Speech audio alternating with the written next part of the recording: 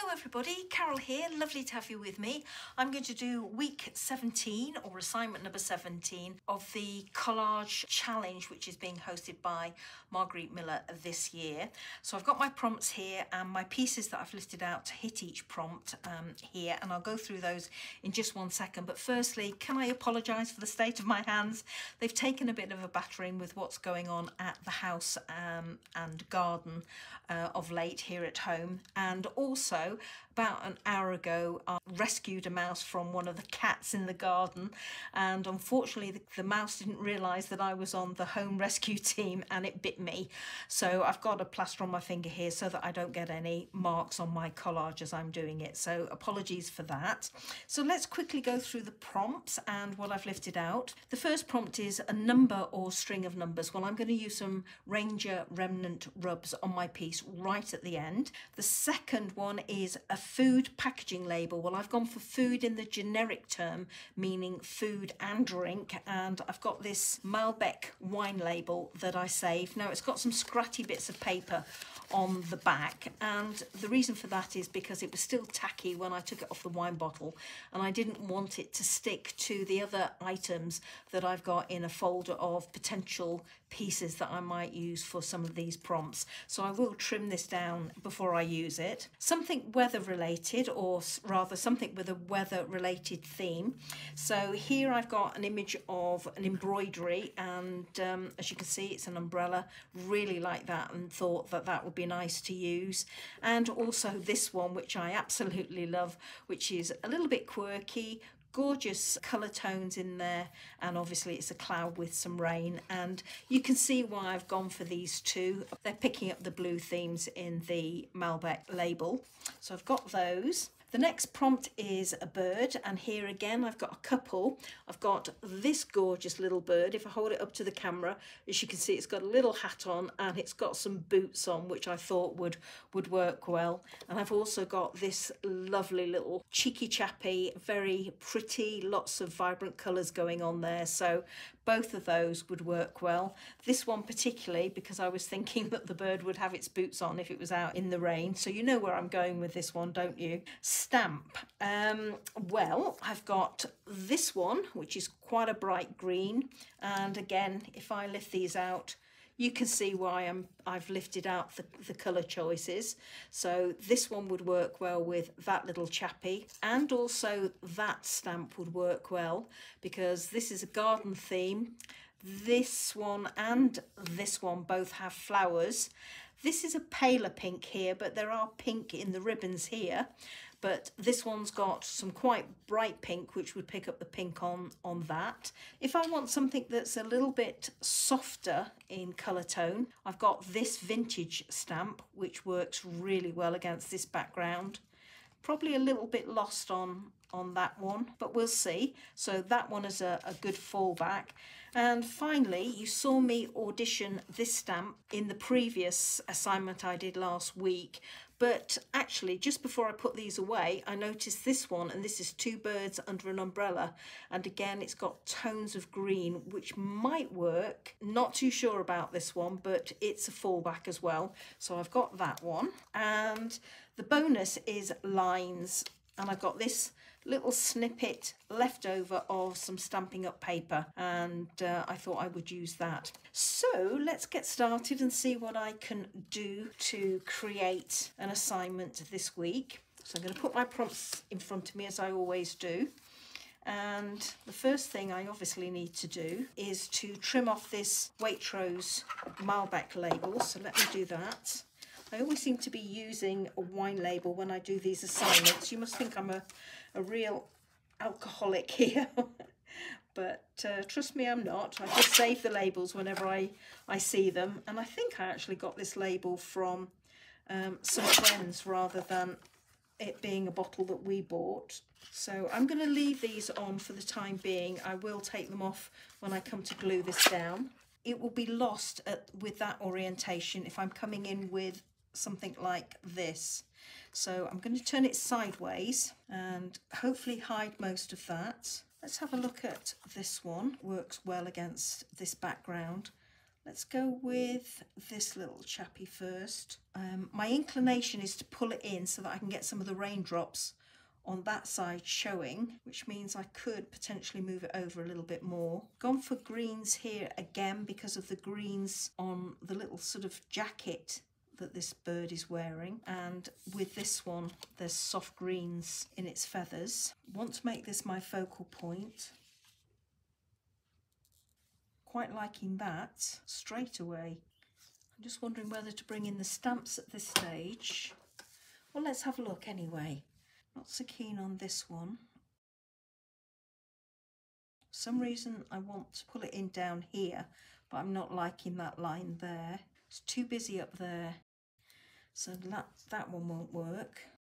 This was the one I thought might work well with the hat, and actually the shape of this one feels better. Feels like everything is going on down here, and again if I put that up there, I think it's softer, so it works better than the previous stamp, and it seems to be picking up the colour tones here. So I've got pink, pink and pink, so that works. And then this yellowy orange, and almost yellowy orange down here. It does feel a little bit better. And the other stamp was this one, and again, if I put it down there, I'm not liking that line. Could try pulling that down a little bit and having something like that. Let me take that one away. I'm going to move this over so that it's level with the Waitrose and Partners, so that's all you're seeing there. The frank marks are picking up the black here, and I think when I go in with my Remnant Rub numbers, which are also black, I'm kind of thinking I could put them down there, so then I'd have 3 black. I've almost got a rule of 3 going on with the blue. Yeah, I'm quite liking that. Right, I'm going to remember that, but change out 1 or 2 things. So the first thing I'm going to do is perhaps change out this little bird and come in with the other one. These images are the same size, but this is a smaller bird. If I put it against that one, you can see. So I'm hoping this isn't going to be too lost. Gives me the option to pull my stamp up there a little bit. This stamp isn't working as well with that. That one definitely isn't. And I think that one's too big. Okay, so I don't think this bird works as well, which is a shame because I like its little boots. So I'm going to keep those 2 together. Take that one out. Let's try this. I'm lining up the edge here underneath Waitrose and Partners. Again, this image is the same size as this image, although it doesn't look it, but it is. So I want to cover up that handle, and I could almost have the umbrella coming out from the top of my bird's head there. So let's see how that works. So that kind of needs to go over there, and this I'm thinking could go in here. I'm trying to get a staggered edge there. Okay, I'm wondering whether I need to trim this down on either side there so I can get a better staggered edge here with my lines. I feel if I have the stamp, then I need it to be in that gap there between its chest and its feet. This is the configuration I've decided on, but I need to do 1 or 2 bits of tweaking. What I'm going to do is I'm going to take away this pale green at the bottom there, and I'm going to take away above second line of green here to reduce that down in size. And also what I'm going to do is I'm going to take a slight portion off either side of that picture, so I'll come back when that's done. Okay, so these bits are trimmed down now. I know where I'm going with these, so I'm going to take away the bits that I'm not going to use, put them off to one side.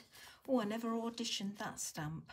Okay, just looking at it now, the colour tones in terms of the green aren't right. The blue would be nice. The colour tones of this stamp work better with this bird, but I've decided not to use this bird, and as you can see, they're not right for this one. So I'm going to pop those all over to one side over here, bring in my glue book, because I know that I want my stamp stuck there, absolutely there, even though the rest is wonky. That's exactly where I want it. So I'm going to bring in my glue, and I'm just going to gently lift up one corner and put a smidgen of glue down there just to hold it. Now I know that's where I want it. I can't really stick this down until everything else is more or less positioned.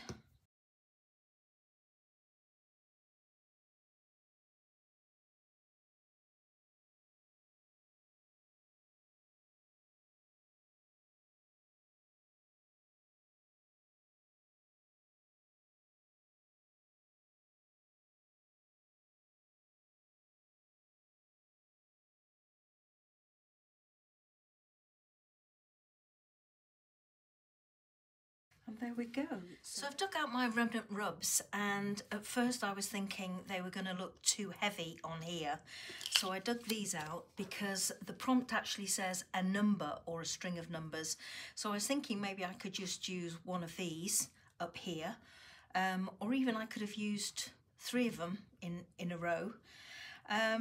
But actually, when I started digging through my remnant rubs, and you can see the state that they're in, I've come up with this, and I actually think this will work, particularly as I made a little bit of a mess down in this bottom corner with the glue.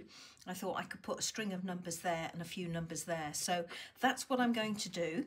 They're just positioned at the moment, so I'm just going to go in with my bone folder, and I'm just going to try and secure them in place. Now here is a little bit tricky because I'm actually trying to take them over the lip of the umbrella picture and onto the white. So I'm hoping that it's going to work. So fingers crossed for me, please.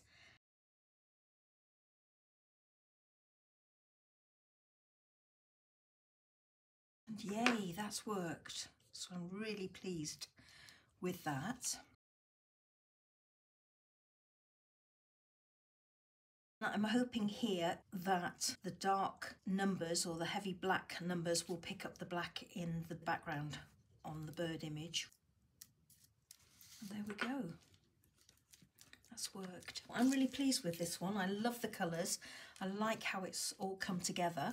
So all I need to do now is rub away my background and take some photographs for you. But very quickly, going through the prompts. A number or a string of numbers. Well, I've gone with 2 strings of numbers because basically I made a mess down in the bottom corner here. Food packaging label, that's my Waitrose Malbec wine label in the background. Something with a weather related theme. Well, I've gone with this image here of an umbrella that is an embroidered umbrella. Next one was a bird. I've gone with this little cheeky chappy here. A stamp, I've gone with this one down here, and bonus lines. I've got my lines there. So there we go, everybody.